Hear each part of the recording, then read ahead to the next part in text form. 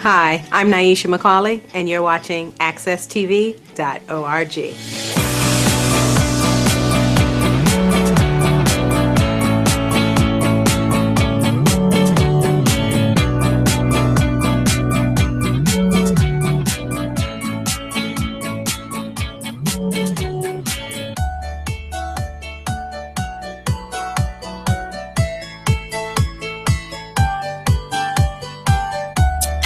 Hello, everyone. Welcome.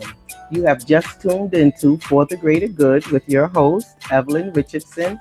And today, my special guest that I am very honored to have and be in his presence is Chief John B. Stewart. He's going to share with us about the work that he has done in the city of Hartford, how long he's been here, or if he was born here, all those types of things. And then we're going to get down to some community discussions. Thank you so much, Mr. Chief Stewart, for joining me today.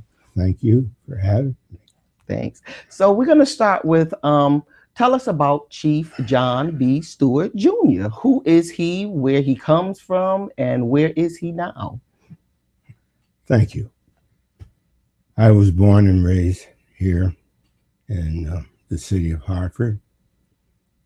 My family, my grandmother, her sisters, and brothers came from Greensboro, North Carolina.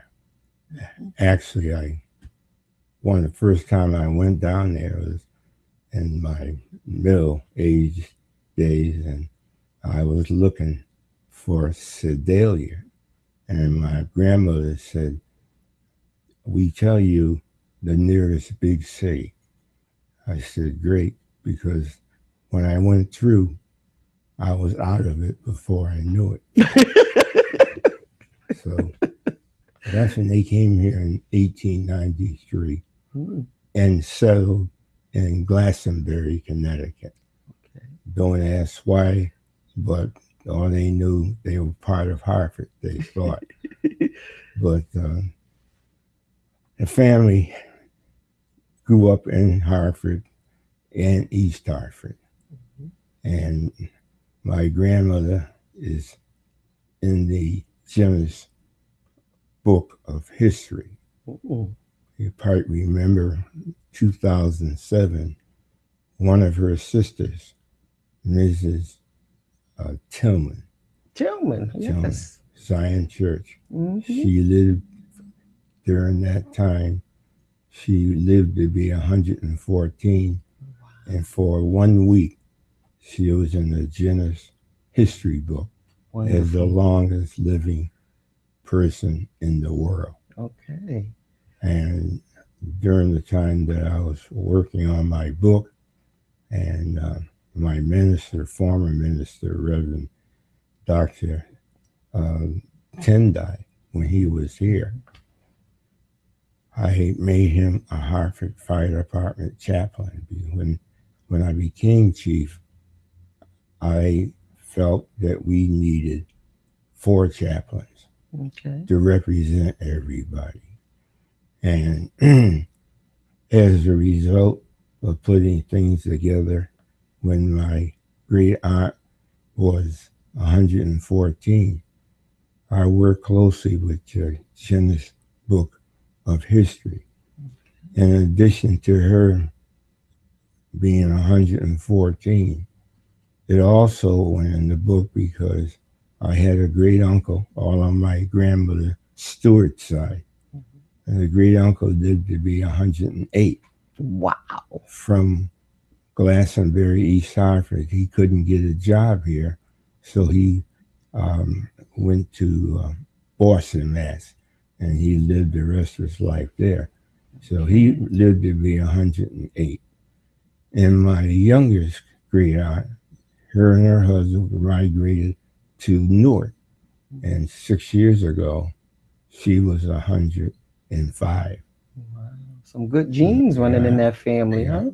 My grandmother, Ava Stewart, and her sister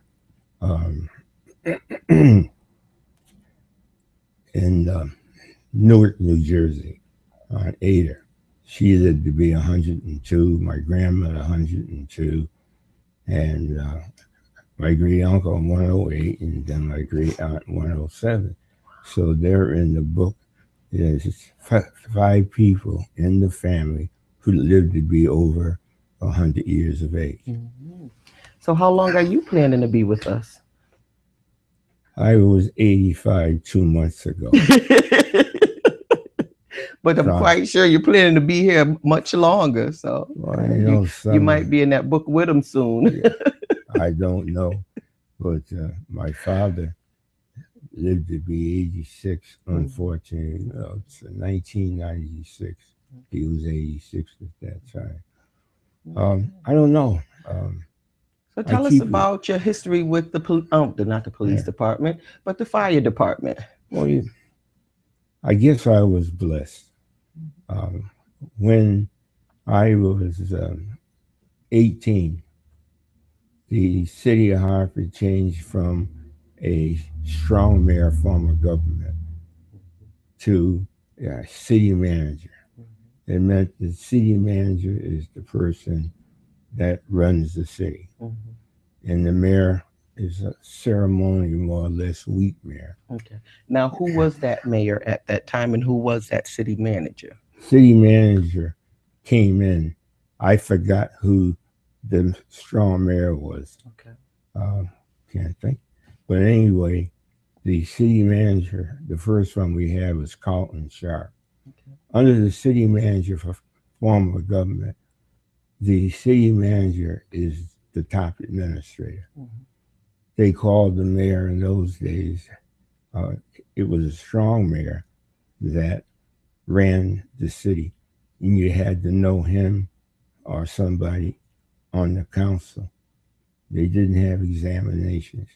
Your friendship or your knowledge would get you there. Right. But in 1948, the system promised the African American community they would actively recruit African Americans for the fire department.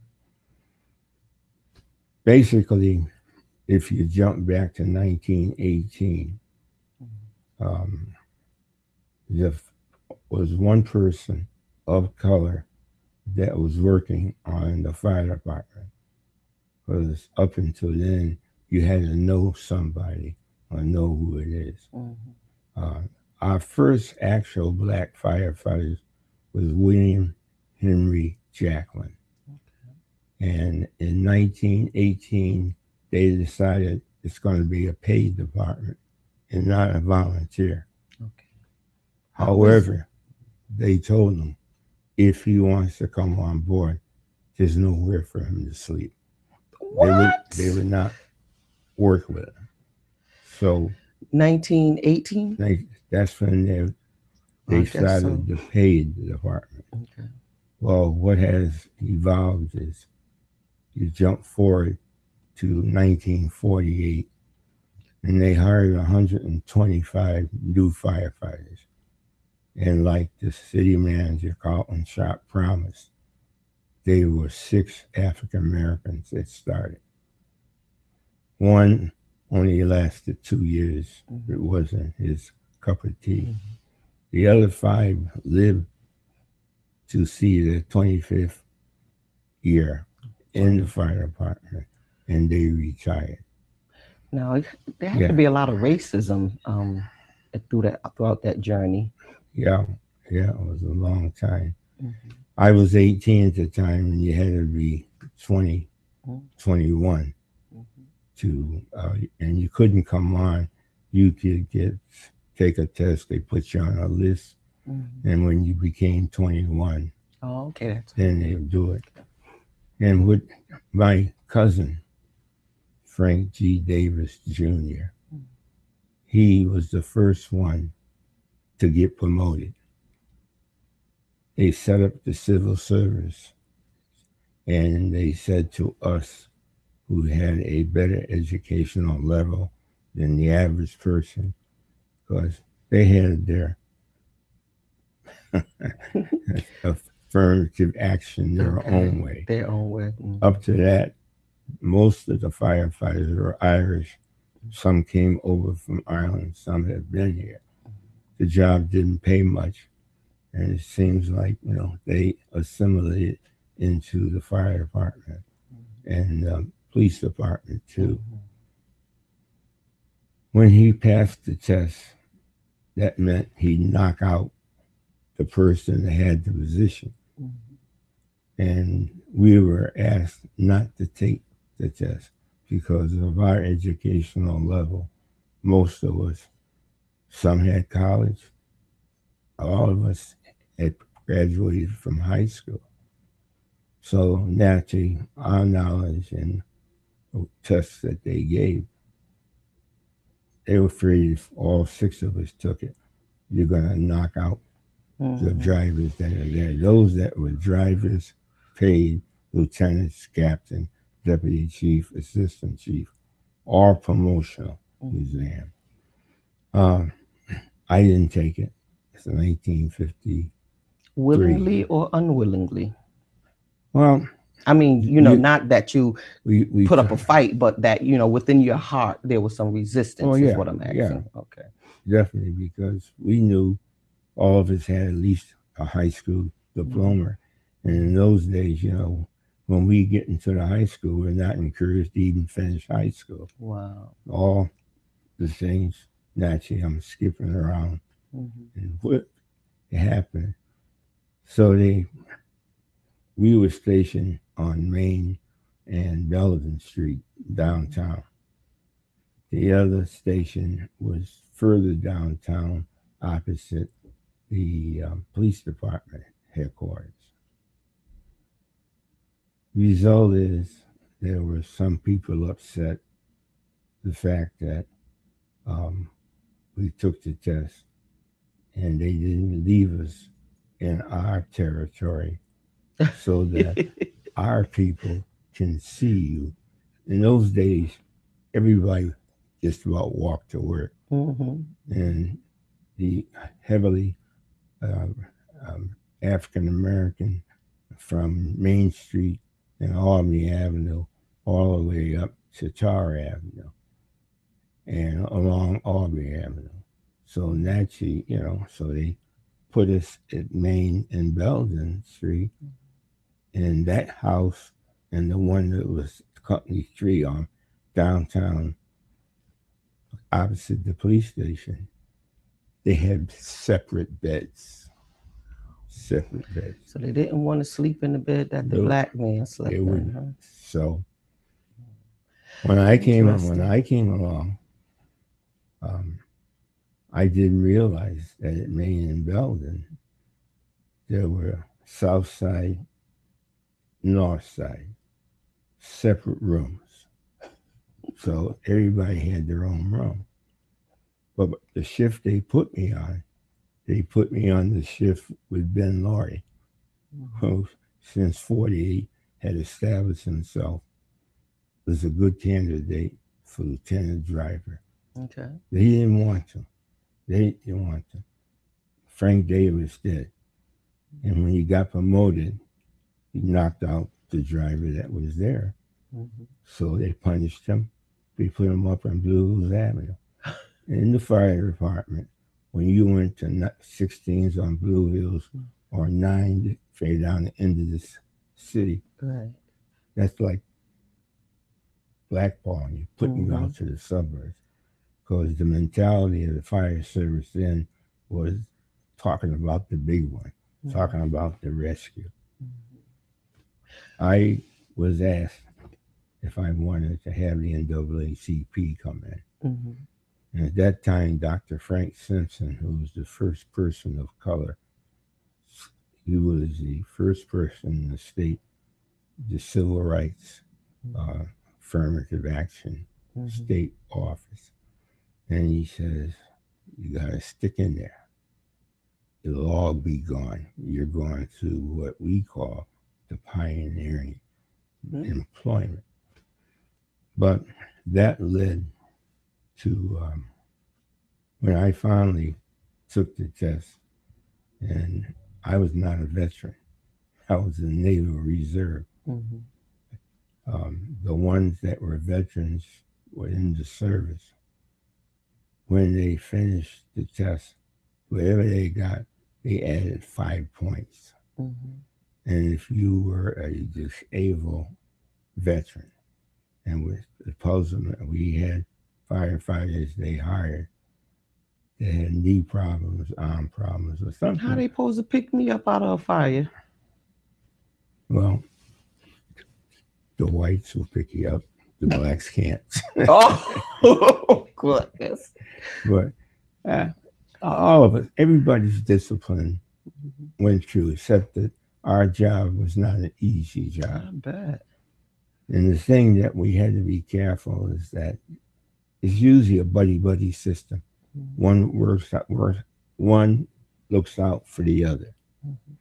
And so what we marveled at is when the bell hit and we got to the fire scene, the white firefighters would break their neck to rescue you and work your head off. When we went back in quarters, sometimes they didn't bother to sit with us. Wow. And sometimes they, like we have watches 6 to 9, 9 to 12, 12 to 2, 2 to 4, and 4 to 8. Nights were 6 at night to 8 in the morning. That had to must have felt very conflicted, that we can operate in public, but behind the scenes we're very disconnected. Right. I want to bring you up because our time is going down, has went down. But how do you view the fire department today? There's a lot of dynamics, especially in the African American community and the African American firefighters that's going on these days. And what's your sentiments, your feelings about that? Well, that's why this recent task force, because of those headlines we've been having, in particular around the death of Kevin Bell, is that the mayor formed a task force, and I was elected chair. And Nelson Carter, who took my place when I retired, he was the vice chair, and Eddie Caceres, who was one of the first Hispanic firefighters that I recruited when I was in the captain and special services. And then Charles Teal, and the police chief. He was on there because we had discipline problems, and he doesn't seem to have those. When we got through and made our recommendations, if, and we're still waiting, if the mayor and the city council personnel department take our recommendations, it could give back the overall balance in the department. We went down when the assistant chief retired. Nobody wanted to take the job because you had to move in from the outside. When we got halfway through, we made the strong recommendation that you put back those 2 assistant chiefs. The chief cannot do it by himself. Somebody either be in charge of firefighting, the others is support services. And when you don't have it, and the assistant chief and the chief are the only 3 out of the union. So the chief was allowed to pick a retired firefighter, and those 2 persons would then be in that role of assistant chief. We're still in the middle of seeing our results further evaluated, and we're waiting to see how long the human resources and the Corporation Council's office and the mayor and city council get together and let the chief fill that position. That has cut down the things you used to read about in the paper. Chief by himself cannot run a 350 people, firefighters, by himself. And that's what had been going on. Yep. No control. You don't know what's going on. It's deputy chiefs and the captains.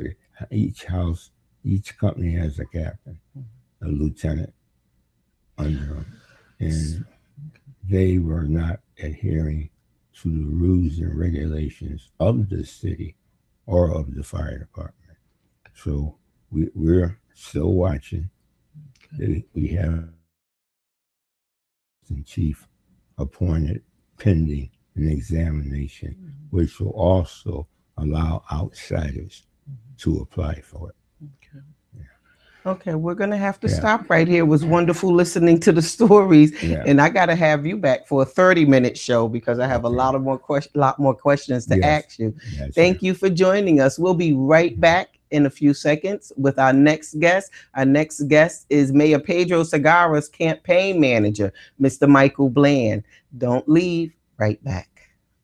Thank you. Thank you. Thank you. Summer is almost here, and it's not too early to start thinking about summer programs and activities for your child. They are important for all children, so they won't lose what they learned during the school year over the summer. This way, they will be ready for the first day of school in the fall. And make sure you plan your summer vacation for the days after summer school ends, right before the new school year begins. Remember, learning happens every day.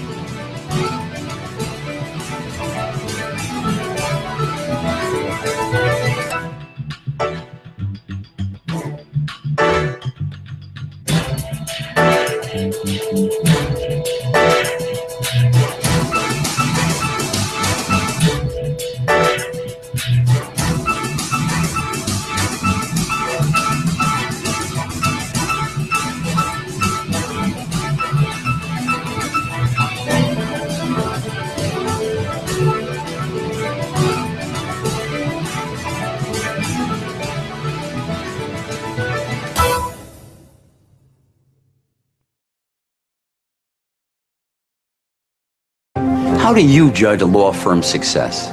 Cases won, money made, or what the firm does in the community? At Dressler Strickland, we know that success is just the beginning. The true measure of success is what you do with it. For 33 years, we've used our success to help our neighbors and our community. 24/7, 11/22. Whenever you need us, we'll be there. Dressler Strickland, building communities one case at a time.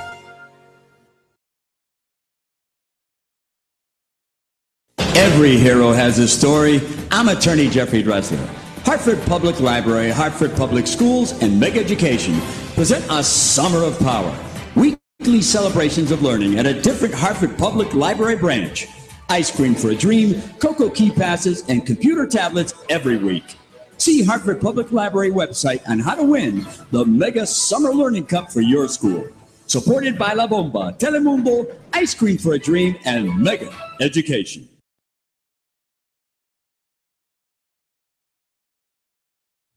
Welcome back. Okay, so we're sitting here with the campaign manager for Mayor Pedro Segarra. And you know that election season is here. It ain't even amongst us no more. It is smack dab in the middle here. So we're going to talk to Michael Bland. Welcome to the show. Thank you, Ms. Richardson. Thank you for having me. Okay, so tell us a little bit about yourself before we get into some questions. Now, I don't know if that's a good idea because that may take up the whole show. That's why I said a little because Chief Stewart, he spent a bit there too. Well, I'm a New Jersey native. And I like to say between New Jersey and Virginia. I was born in Virginia Beach, Virginia. My mother went to school at Norfolk State University, and my father was originally from Virginia Beach, so I was born there. And then I believe at the age of 5, I went to, we moved back to New Jersey. And that's where my mother grew up, Navesink, Long Branch, New Jersey. So I went there, went through the school system there, public school system there. Was all state and track and field, football, class president. Go figure. Class president. and then attended Milford Academy Prep School, University of Rhode Island. Then went on, when I immediately, believe it or not, when I came back to Long Branch, I decided with then my fiance, who in turn became my wife about a year and a half later, to run for city council with a group of friends who And supported where is me. this, in New Jersey? In New Jersey, in Long Branch, Okay. New Jersey. And then, you know, we just took off from there. I lost, 22 years old. I don't know how many 22-year-olds win city council in a big city. But I came in 7th out of 21. It was the most candidates to ever run for public office in our city. So it was good. It was good. So from there, as you know, I went on to be the deputy regional field director on President Obama's re-election campaign in North Carolina, in the northeast quarter of the state. Then from there, previously, before that, worked on Governor Corzon's re-election campaign, and then worked on Congressman Frank Pallone's special re-elect for the special election for the Senate seat for the late Senator Lautenberg. Then worked on, most recently, Congresswoman Estes' campaign as a field director. Afterwards, after winning re-election, became a political director. And then now I'm here. So it's like, that's where I wanted you to get. Now, how did we get you here? Where did Mayor Segarra meet you and convince you to come to little old Hartford, Connecticut? You know, it's a crazy story, right? So it goes all the way back to December. And this is what some people know when I say, you know, I'm a man of God, and I believe things happen for a reason. It goes all the way back to December. I had just recently signed my contract with the Congresswoman. Some folks had met me on the campaign trail with the Congresswoman, and I wasn't quite ready to leave yet, being I had just signed a contract. And you know, time passes by, things happen, and then I was contacted again by some folk, and I said, I don't want to do it. You know, I don't want to put my family through another campaign. I don't want to go through another campaign. Stressful, you know, eat right, you know, diet right. And here you are. And then here I am. And as my pastor would say, let it not be strange. So, you know, here I am. So tell us about Mayor Segarra. So and your work for him. Why do you feel that Segarra is? Because I'm thinking, you know, with my limited knowledge of politics, that if you actually are the campaign manager, you strongly believe that the person is the best candidate. Oh, without a doubt. Listen, Mayor Segarra is one of the most genuine politicians I've ever met. And, you know, you can't say that a lot. You know, last night I happened to be in a barbershop. I think it was Premier Cuts over on Sigourney Avenue. Okay. And, you know, it was late, about 7:30, 8 o'clock. And I had asked the young man, are you going to vote this year? He says, I don't vote, man. You know, these politicians aren't for us. I said, well, who? And I said, you know who's running? And he was going down the gambit. And I said, you forgot the mayor. He goes, oh, he's going to win. I said, well, we're not going to take it for granted. And I said, you know, one of the things that the mayor, I think, besides his story, I mean, his story is a tremendous story, and he's a man of faith. And you talk about a guy who couldn't stand out in front of the issues of social injustice, being Latino, being, you know, openly gay, and being a part of this movement for such a long time, but also understanding that he was a guy who understood gun violence firsthand, having to lose his father to you know, gun violence, and then two of his best friends from New York were killed due to gun violence, which brought him to Hartford at the fine age of 15. So you know, that his story alone was what propelled me to be here, and on top of, you know, the things that he's done, and I hear the argument every day, whether we're on a campaign trail or we're out and about. You know, it's tough to govern and campaign at the same time. But however, when you inherit what the mayor inherited, especially if you think back to the worst economical crisis that the country felt, and again, what that effect had on Hartford and what he's now been able to do, revigorate the city. You know, economic development is back up, right? More housing development. Money's into my brother's keeper initiative, you know, by being proactive on the policing with the body cameras and the street cameras, and him understanding those nuances and putting, I believe, it was $1.2 million in his most recent budget into the summer youth employment program. So if you just look at those things alone, right, and say, you know, here's a guy who literally understands his city and understands what needs to be, you know, what needs to happen, and you know. Even when people raise the issue about taxes, I say in the mill rate, I said, you would go to some cities and some mayors would take office and lie to you and say, you know, I'll never raise taxes. I won't do this or I won't do that. But this guy understands that the disparities in his city, he cannot afford to escalate taxes.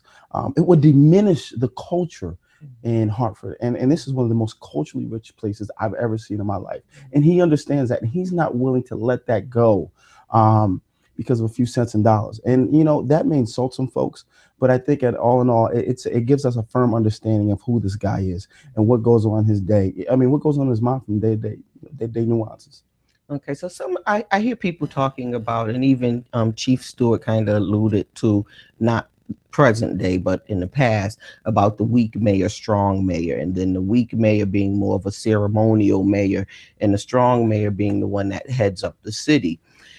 And there's a lot of complaints out there that although the title strong mayor is in possession of Segarra, that he hasn't shown that he can be a strong mayor. What are your thoughts about that? And what would you say to those people who are making those types of comments? Well, look, it's simple to point the finger, right? It's simple to cultivate a leader in your mind. That's something you may see on a national scale and suggest that may be what you need here in Hartford, right? But you have to look at the strong mayor concept and what Mayor Pedro Segarra brings to the table. One of the things, again, which I admire, he's a collaborative leader. He's a guy that brings people to the table and not just always says, I'm going to do it, forget about everybody else. I'm going to do it because I think it makes the most sense. He's done that time and time and time again, whether it be closed doors meetings, and people have raised eyebrows about that. But you know what? It's not always about the press conferences and bringing folks from the media in. It's getting to the nuts and bolts. And you know what? When you bring the media in, and people are not reluctant to say what's really on their mind, because folks are there who don't really understand what's going on and may have a different agenda. Once somebody from the media may come in, and what I would tell them is get to know the man. Do the research on the city. Think about what the mayor had to inherit.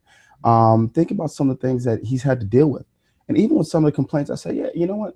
That's not just Hartford. That's everywhere. Everywhere. And it's not just any city. It's the capital city. It's the gateway to New England. And again, this guy continually, and I can tell you whether it's call time or campaigning, when we're out going door to door together, or we're doing call time, the guy, time and time again, is dealing with city issues. And again, this is not an easy job, but he takes the city, he puts the city first.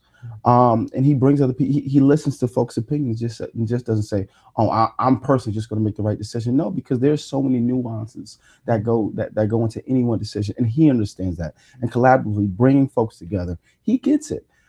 So when folks say he's not a strong leader, says I always say it's like when our coach got fired at URI. Folks were so excited. And I said, guys, relax. I'd rather like the devil I know than the devil I don't know. So, and that's not just to say that's the case here, but everything sounds good in the plan. But show me a guy who has the experience. Show me a guy who can resemble with folks in the community. Show me the guy who went through the tough times with you, and now is help bringing us out of those tough times, and just doesn't put a Band-Aid on things. And he goes in and he does triage and he does surgery. That's a leader, and he does collaborate with other folk. So that's what I would say. Okay, so you said that you were at the barber shop, and the young man, I don't know how old he is, but I'm assuming he's younger than me. And the young man said that the mayor is going to win. Is there any, I know that like on television during the presidential campaigns, they kind of like show you the numbers or the polls, or they do things like that. Do we have anything like that telling us that Mayor Segarra is popular, or is he unpopular at this time? There are avenues and vehicles in place, which we like to keep internal. But let's talk about the street operation and the folks who are out on doors. He is, it's different because everybody says they like the mayor. And, when we say, will you support the mayor? Oh, without a doubt. Again, being at the park yesterday, I'm out and about with the mayor, and I think we were over by Elizabeth Park, and there was a young lady who was doing the lunch services. And I walk over, introduce myself, and told I was a campaign manager for the mayor, and she was maybe shocked for obvious reasons. You're not a Puerto Rican? So, and we're talking, and she goes, I love this guy. And she goes, do you know his story? And, respectfully, I'm like, yes, ma'am. She goes, no, but do you know his story? And she goes on to tell me his story, and she goes, that's a guy I want to, that's a guy that needs to continue to lead our city forward. So, again, it's like you get the grass tops and you get the grassroots folks, right? What's the difference? How do we bring that together and delve out, the stuff that doesn't make sense, right? But, we know that he's doing well, whether it be via poll or what we hear on the street and what we hear on the doors. We know he's doing well, but the fact of the matter is it doesn't matter till September 16th when the folks get out and vote in the primary. And, I've said it once on, not this show, but on a particular show.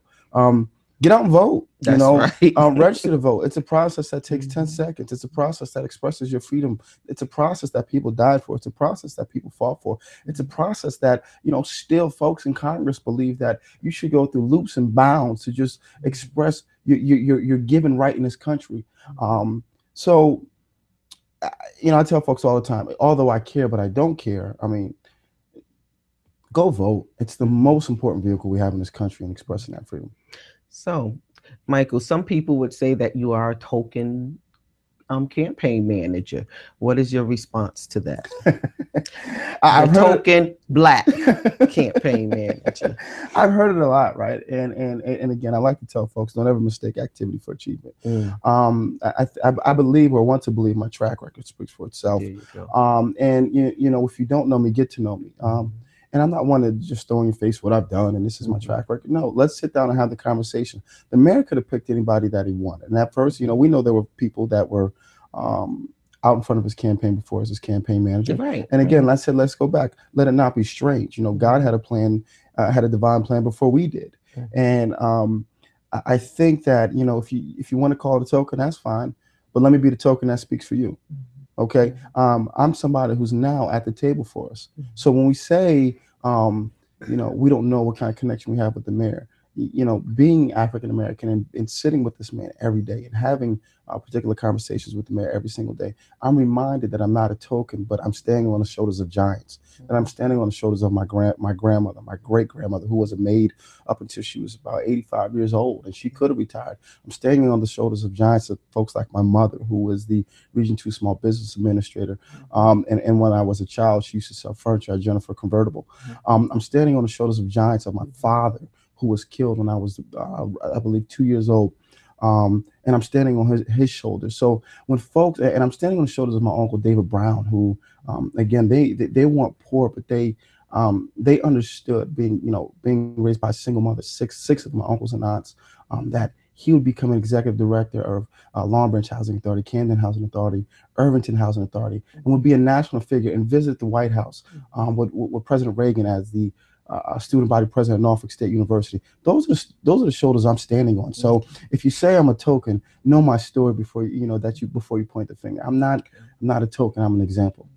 So our last question, because our time is running out, my last question rather, is if the mayor wins, where is Michael Bland? I get this question a lot. Again, I look, I'm worried about winning first. And do I want to stay in Hartford? Absolutely. I've told my family that this place, I love the cultural diversity. I love that you can go again up the Dunn's River in the north end, that you can go to plug for Dunn's, that you can go to the south end and enjoy, that you can go to the Russell, a black-owned restaurant that's been in for roughly 10 years, that you can go to a black-owned cigar shop and maybe have a cigar at the cigar shop over on Pratt Street. I love the parks I love the Elizabeth Street Park, so the theater, the Bushnell Theater, it's a great place. It's a great place to raise your children, and the options that you have with the schools and the opportunities to allow, again, to bring us, folks that look like you and I, and that look like other folks, to bring us together and to create, to inoculate that cultural divide. And I want to be here to strengthen those relationships. Okay. So I believe I'll be here. Okay. I'm going to give you 1 minute to speak into your camera and tell us why Segarra is the best candidate to vote for mayor. Look, Hartford, you have a choice on September 16th. You can either press the reset button, or you can continue the path forward to victory. There are challenges that have been set before this guy, and this man has continually met them head on.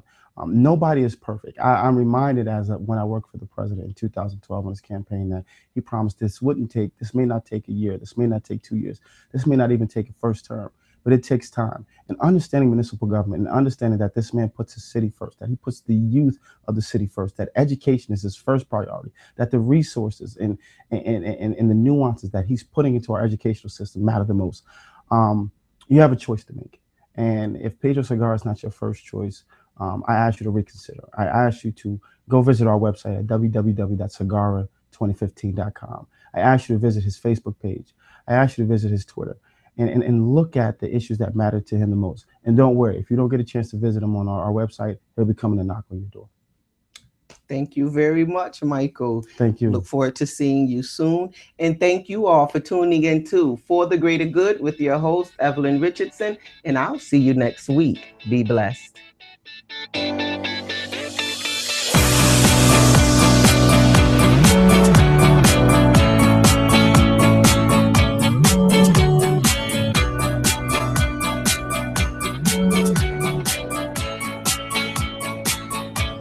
Thank you.